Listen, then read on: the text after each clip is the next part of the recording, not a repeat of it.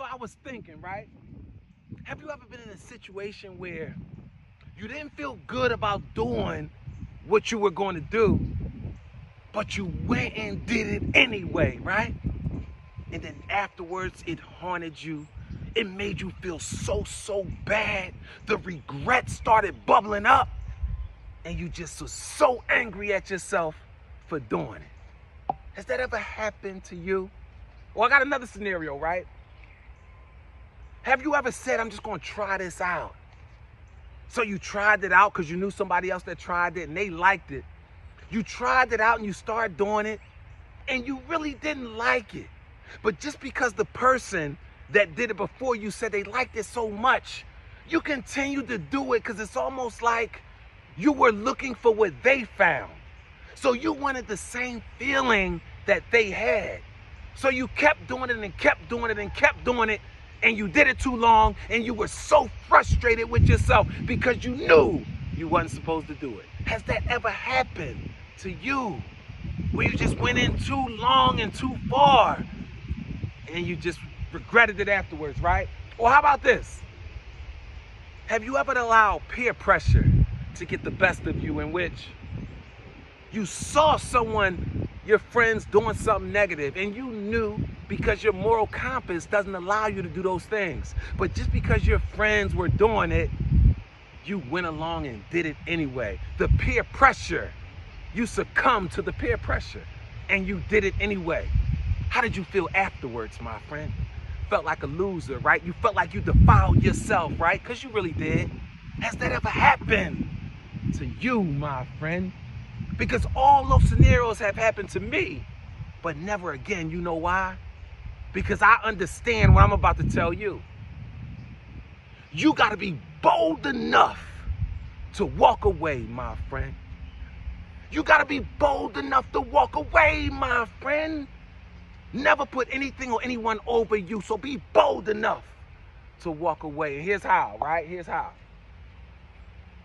See, you got to be bold enough, right, to walk away from anyone or anything that doesn't serve your best interest, my friend. And here's a caution. This is what you always got to know.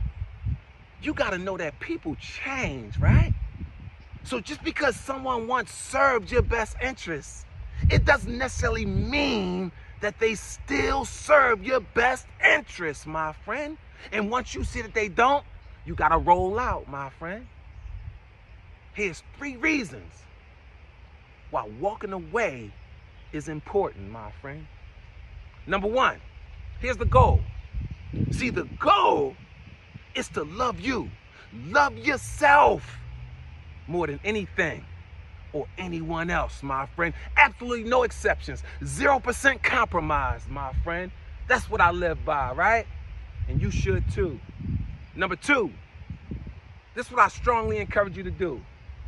I strongly encourage you, right, to take a frequent inventory of your life, right?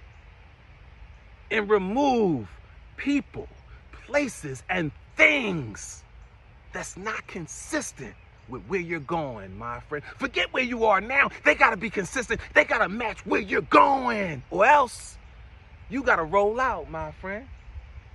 And number 3, you got to develop a greatness mindset. A mind bold enough to believe, right? And walking away, removing anyone or anything that doesn't align with your life.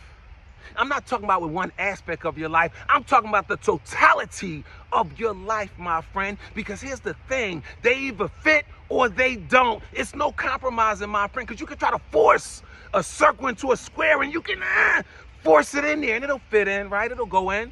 And you got to keep adjusting it because it's going to eventually be bent up and ready to pop out. But guess what's going to eventually happen? I don't care how much you adjust it. I don't care how much you force it in there.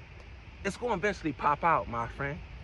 Same with anybody or anything or any place that you try to fit into your life that's not truly in alignment with who you are, that's not truly in alignment with where you're going, that's not truly in your best interest, my friend. This you got to understand. It's either you or them. And you got to love you more, my friend. You got to put you on top of everyone and everything, or else you're not only disrespecting yourself, you disrespecting God, my friend. You know you know all of the specificity he put into you, all of the magic, all of the perfection he put into designing you with that individual fingerprint, with that thing, with that uniqueness about you that nobody else can match. You know how sophisticated that is? And you just going to abandon it? You going to put it down to the bottom? Don't you know that you are created in the image and the likeness of God, my friends? You know what that means? That means you are limitless. You know what that means, my friend? That means that you are the greatest. You know what that means, my friend? That means you can't lose, my friend. So walk around and understand that you were born to be great.